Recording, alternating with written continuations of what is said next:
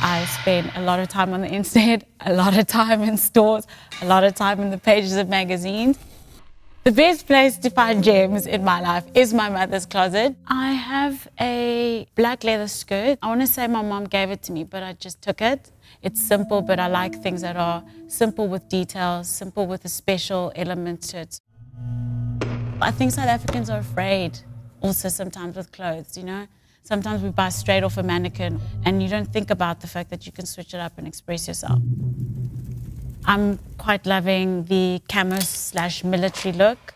Got like a nice variety of denim, so lots of washes, lots of textures. That's literally what I'll be going out and buying. Where can I find stylish people? In terms of Johannesburg, I would say during the week, anywhere around Jutta Street, you can find people dressed quite well and interesting to photograph.